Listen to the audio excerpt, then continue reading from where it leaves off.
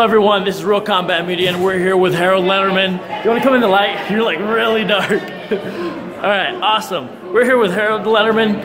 Okay, how did you have the fight scored before the stoppage in the 8th round? 7-0.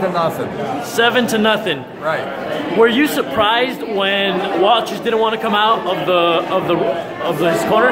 Yes, I was surprised. I didn't think he quit, but that's boxing. Why do you think he quit? Like, what is that? Taking a beating.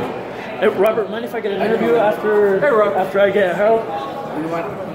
I'll be right on the corner. All right, thank you. So what does that mean for a boxer to be quitting? A world championship boxer who's undefeated to quit in his corner? He's gonna have to fight his way back, you know. Who do you think Lomachenko should fight next? I'd like to see Mikey Garcia, but they're talking about Manny Pacquiao, so we'll see. How do you think he would do against Manny Pacquiao? It's a tough fight for Manny at Manny's age. I think Lomachenko will do real well. I think Lomachenko might win a decision. All right, and once again, give me your last thoughts on the Lomachenko versus Welch's fight.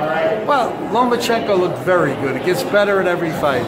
I mean, I don't know who's going to beat him. Right now, he's probably one of the top 5 fighters in the world.